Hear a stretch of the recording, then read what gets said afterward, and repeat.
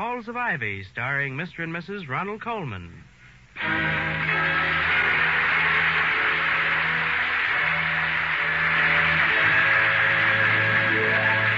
Good evening. This is Ronald Colman. And Benita Colman. Inviting you to join us again on the campus of Ivy College. And now, the Halls of Ivy.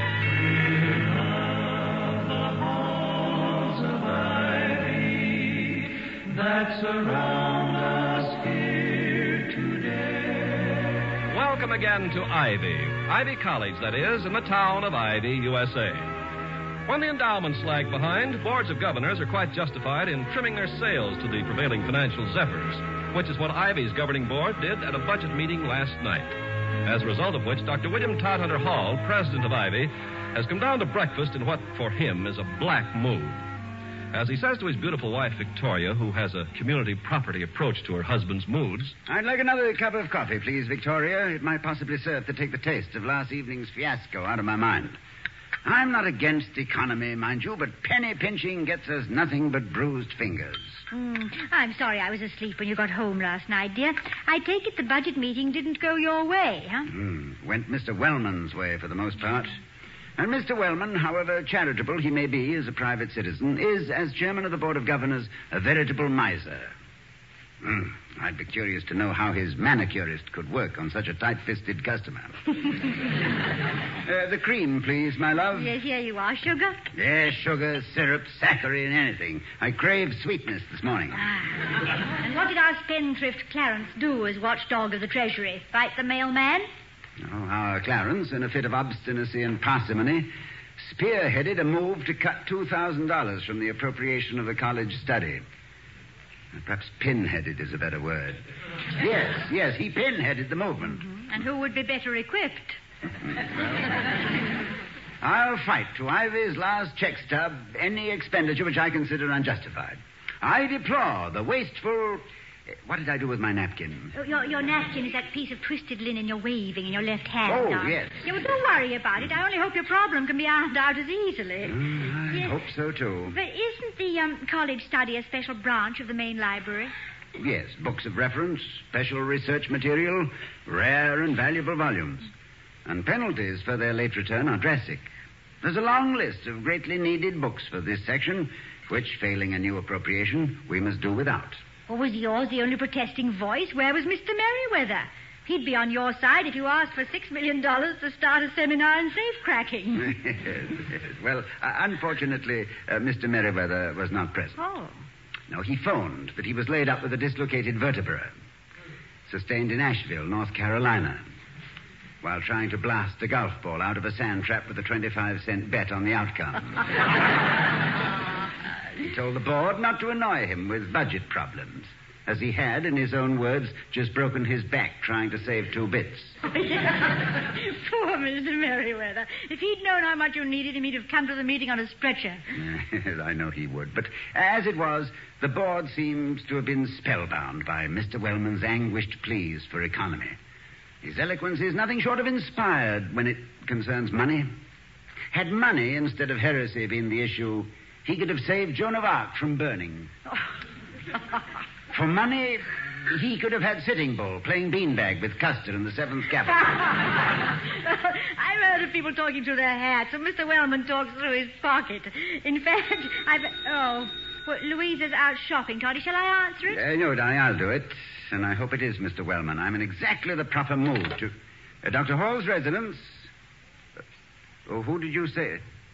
Oh, Mr. Lundquist. Yes, I feel as badly about it as you do. No, I'm afraid it's irrevocable. The budget has been officially passed. Oh, yes, Mr. Lundquist, please do. Maybe between us we can find a solution. Yes, I'll be waiting. Goodbye. Mr. Lundquist, you mean the little man in the library? Yes, dear. He's so small, I always think of him as an abridged, I should say, bookman. Yeah, well, he's been the librarian for the college study for 20 years or more. His right forefinger is spatulate. due to marking his place in books while talking to people. Oh, yeah. He has a sort of friendly puppy air, as if he was waiting to have his tummy scratched. Is he on his way over here? Yes, he is. He is hoping, in vain, I'm afraid, that we might concoct some miracle of persuasion to get the board to allot him $2,000. Well, it doesn't seem like much money when you think of new gymnasiums and things like that. Oh, Toddy, wouldn't it be just $2,000 if you could think of something? $2,000. Is that a joke, my love? Why? What's funny about it? Well, I just wondered, $2,000, $2,000. Huh? 2,000... let it go, darling. It's just that I'm never quite sure to what extent you have absorbed American slang. Oh, I don't try anymore. I can't keep up with it. You know, I told Mrs. Quincannon once that I had only $3 worth of Mazuma in my purse, and she looked at me as if I was the village idiot. Well, slang itself, while it is occasionally sharp and graphic beyond the powers of conservative expression, too often indicates a paucity of conversational resources. You said it. Thanks, a stack. Oh, yeah. You're welcome, a heap. Yes, dear. And now that we have disposed of slang, Yes.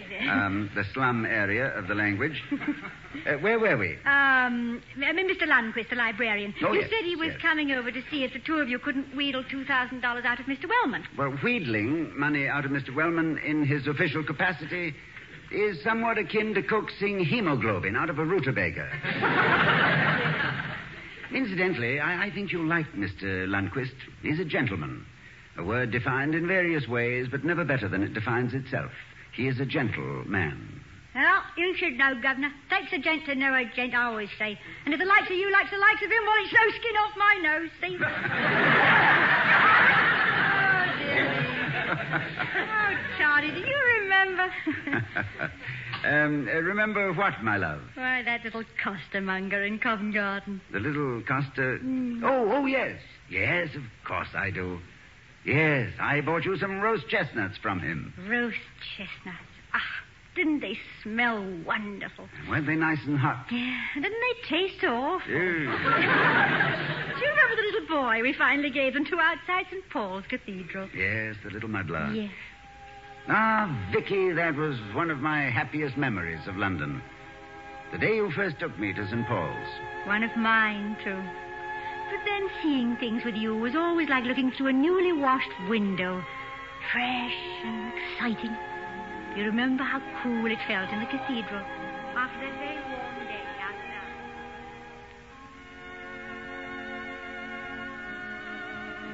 It's right there, William. There it is. The plain black slab. Sir Christopher Wren's tomb. Ah, just think of it. Buried in his own cathedral. Christopher Wren wrote poetry in stone with more grace than most men with ink and quill. Great architect, astronomer, physician, mathematician, inventor, as versatile a genius as Leonardo da Vinci himself. Look, there's the inscription. Yes. Reader, if you seek his monument, look around you. But it's in Latin and you're not even looking at it. Oh, I know it by heart. Besides, I'd rather look at you. William, come this way, to the Whispering Gallery. Up here. Look. See down there? That's the Duke of Wellington. Yes, and next to him, Lord Nelson. Ah, England is grateful for its heroes, just as I am grateful to England for you. Oh, William, I'm just Victoria Cromwell, not Oliver. Nevertheless, you have the beauty which Christopher Wren envisioned.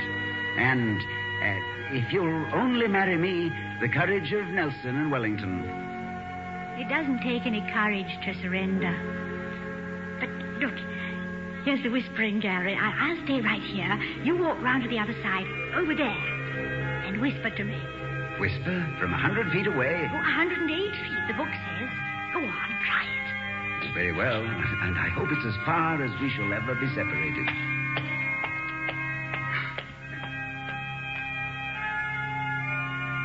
William. Yes, Victoria. Can you hear my voice whispering? Can you hear my heart shouting. Oh, William, I think I love you. I love you. But I would rather shout it from the church steeple. Shall I try it? No, not here. I could drown out the chimes of this very cathedral if I... There's the doorbell, Toddy. Whisper, my love. We must keep our voices down, even with such glad tidings as William loves Victoria and Victoria loves William. But, Toddy, Mr. Landquist has arrived. Landquist in St. Paul's. What's he doing? Oh, yes, Landquist. Yes. Good morning, Mr. Landquist. Good morning, Dr. Hall. Hello, Mrs. Hall. It's nice to see you again, Mr. Landquist. Won't you sit down? Can I get you some coffee? No, thank you. I can stay just a moment. Is it really a lost cause, Dr. Hall? Have we exhausted every possibility? Well... maybe if we polled the individual members of the board and explained how necessary it is that we have this money, what a blow it is to our prestige. Yes, I feel as badly as you do. But short of blackmailing the board members, I can see no way out. Blackmail? I find myself rather handicapped in practicing blackmail, Dr. Hall. I know nothing bad about anybody. Oh, well, maybe you can remember something good about somebody that they're ashamed of. No, I'm afraid I couldn't lend myself to extortion, Mrs. Hall, even in this cause. Have you any ideas yourself, Mr. Lundquist? None. But the books have to pay for themselves somehow. We could possibly increase the systems of fines and penalties, but they're already pretty steep. Fines and penalties, eh?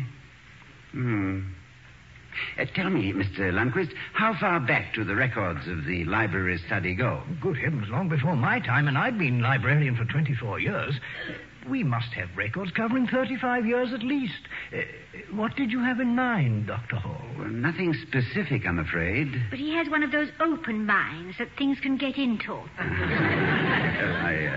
I've often found that we can get a new slant from old transactions. Come, Mr. Lundquist, let's go over to the library. I'd like to go through the old records. Who knows? Out of the worthless past, we may win a valuable present.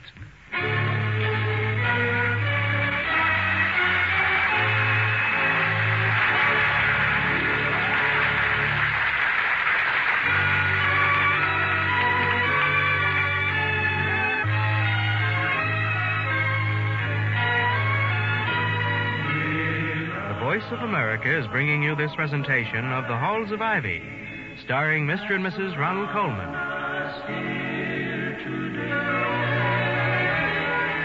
As we return to the Halls of Ivy, Dr. Hall is just entering the house after a perusal of the records in the library study. His wife, Victoria, takes one look at his smiling face and says... Ho, ho, ho! Look at my beamish boy. You found something. Your beamish boy did indeed, my darling. He returns laden down with metaphorical apples, peaches, pears, plums, pomegranates, pineapples, and prunes. You mean it was a fruitful visit? Fruitful. Fruitful is the word. Yes. Although the effect on one of my fruit stand customers will be that of the green persimmon. If you mean Mr. Wellman, and I hope you do, he always looks as though he just finished eating one anyway. What did you find? Well, I found, I think, the chink in the armor. But to make the affair worthwhile from a standpoint of official action and personal gratification, I shall require the services of Mr. Francis X. Grogan, the campus cop. Has he been here yet? No, not yet. Matter of fact, I haven't seen Mr. Grogan for months. Testimony, I suppose, to my law-abiding life. Is he going to pinch somebody for you? No, I'm just using Grogan as a symbol of law and order. The mace of authority and the whip of power. Grogan, as you know, is one... Triggers, the cops. Fear not, my love. I'll explain that while you did steal my heart, it was not larceny, but a fair exchange. Wait a minute, Louisa. What's your night off? Who asked you for a date? I just want to keep a good watch on the house when the help's away. Okay. So much for romance. He seems to have been arrested and without a warrant. But that's it. Oh, hello, Mr. Grogan. Hello, Officer Grogan. Come on in. Hi, Mrs. Weil. Hello, Doc. I got the word you want me for something special. Whom do I shoot? No, it isn't quite that special, Grogan. I merely want you, in your official capacity, in full uniform and badge, to enforce a certain regulation. The uniform's a cinch, Doc, because my official costume is my entire wardrobe. With a school furnishing the best quality of broadcloth, wouldn't I be a marblehead to go out and make like a civilian at $75 a suit? Nope, always in uniform. That's me.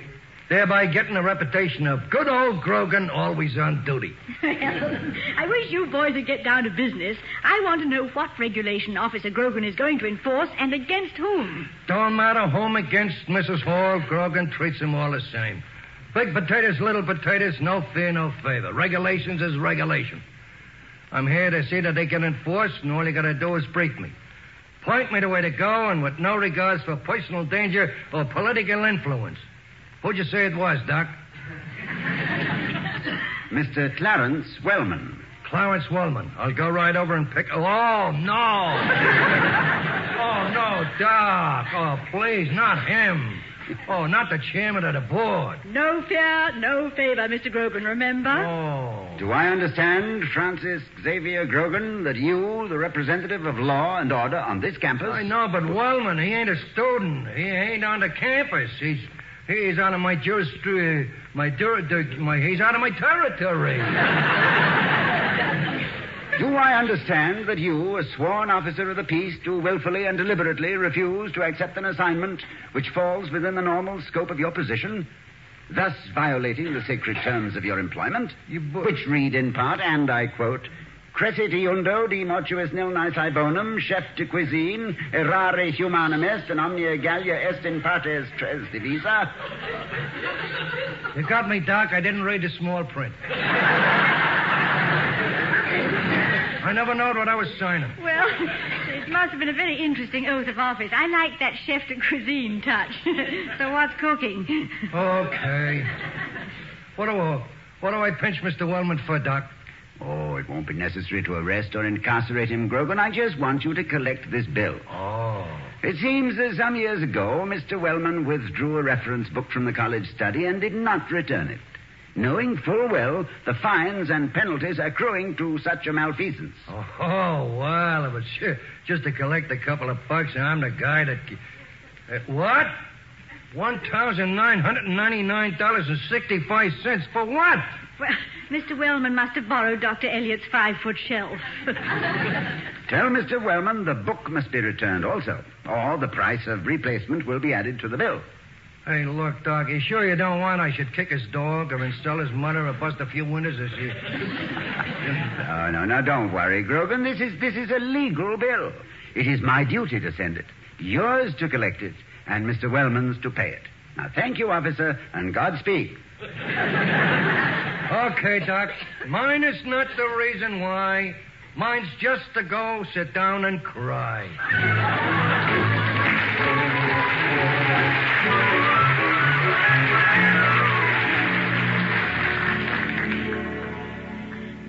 Darling, you don't think Mr. Wellman will be so angry he'll resort to violence against Francis X?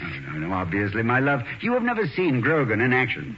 He's not a large man, but I have seen him bounce an exuberant halfback around with one hand, strangle an obstinate weightlifter with the other, while directing a house mother to chapel for pre-Easter services. No. Don't worry about Grogan. I wonder what's happening. He's had time now to make Mr. Wellman count out $2,000 in pennies. Yes, my eye is on the telephone and my ear is on the doorbell. I think that at any moment... One guess. Too easy. Come in, Mr. Wellman. Dr. Hall, this is an outrage. This is the most ridiculous, undignified, badly. Good evening, Mrs. Hall. Isn't it, though? Won't you be seated, Mr. Wellman? I should say not, to accept the hospitality of a person who... Well, I must say that digging up an old account and sending a policeman, a campus cop, to collect from the chairman of the board of government, and $2,000. Are you out of your mind, Dr. Hall? Why, Mr. Wellman? What do you mean, why? Are you serious in expecting to collect it? Expecting to collect a forgotten old account that after 31 years is, well, a fantastic idiot. And besides, a bill that old is outlaw, Dr. Law. Dr. Outlaw. Understand? Uncollected, non-collected, anti-collected. You can't do it. Maybe somebody forged your name at the library, Mr. Wellman. Maybe you never even borrowed the book. Of course I borrowed the book, but good heavens, just because I absently mindedly does that justify sending a policeman to my home? Mr. Wellman. What is it, Dr. Hall? You did borrow the book? I just said I did. You never returned the book? Evidently not, but my goodness, a slight oversight like that. You have never paid the legitimate fine for an overdue book? Well, Or paid for the book?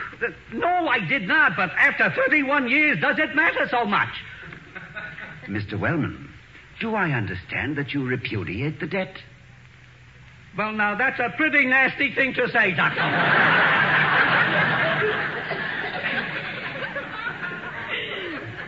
It's a pretty nasty thing to do, Mr. Wellman. Sometimes referred to as welshing. I told you it was outlawed 31 years. Imagine having a thing like that on your conscience for 31 years. I didn't have any conscience. I mean, it wasn't on it. The book. I mean, I'd forgotten all about the silly old... Well, let's forget all about it, Mr. Wellman. Let's just consider the incident closed. All right, but... Oh, well, fine. That's very handsome of you, Dr. Hall. Thank you. I'll just report that $2,000, which the college study needs so badly, is uncollectible. Naturally, the accountants who will audit the library next month will have to make public all shortages with the names of the debtors. For 31 years back? From the very beginning, Mr. Wellman. It looked pretty bad, wouldn't it? Yes, it would, Mr. Wellman. The chairman of the Board of Governors, the watchdog of the Treasury, refusing to okay $2,000 for the library when he himself owed it almost the same amount. Well, when that reporter called this afternoon... Reporter? You mean the newspapers? Oh, they wouldn't dare. Would they? It might make quite an amusing story. You know, between the football and baseball seasons, they have to fill space some way. Look, how about half? $1,000. That's fair, isn't it? Oh, my dear Mr. Wellman, if you're so hard-pressed that another $1,000 will... Vicky, get my checkbook, will you? I'll pay the other half of Mr. Wellman's bill. Oh, no, you don't. I pay my own bills, and I am not hard-pressed. I was merely standing on a principle of... On what principle were you standing, Mr. Wellman? Freedom of speech. The right of every man to... I mean... Oh, okay, I give up. I'll mail the college study my check in the morning, Dr. Hall. Oh, can't you write it now, Mr. Wellman? Here's a blank check, Mr. Wellman. Thank you, Vicky. It's a little tear-stained, but that happened when I thought you were going to have to write one for $1,000. You don't trust me, Dr. Hall? Well, any man who forgets a book for 31 years can certainly forget a check in 12 hours, Mr. Wellman. Simple logic. Here, use my pen. There you are. I added $3, price of the book. And remind me to do something about that fellow Grogan. Oh, he was just obeying orders, Mr. Wellman. You can't... Of course he was. And anybody with the nerve to bang on my door and try to collect $2,000 takes what it's got. I mean, he's got what it takes. We need men like him. Courage, integrity, grit. Good luck.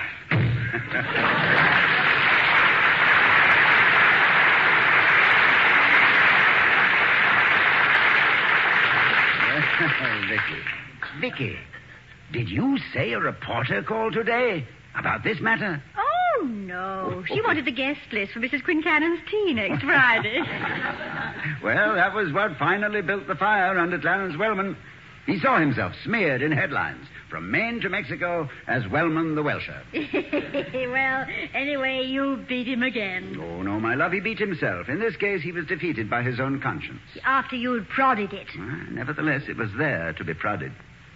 Although I doubt if Mr. Wellman ever saw the little rule of life found written in George Washington's copybook.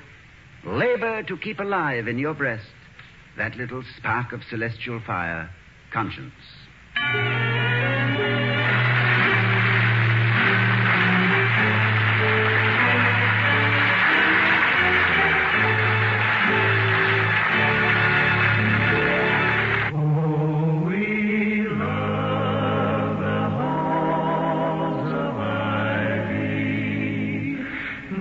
Surround us here today, and we will not.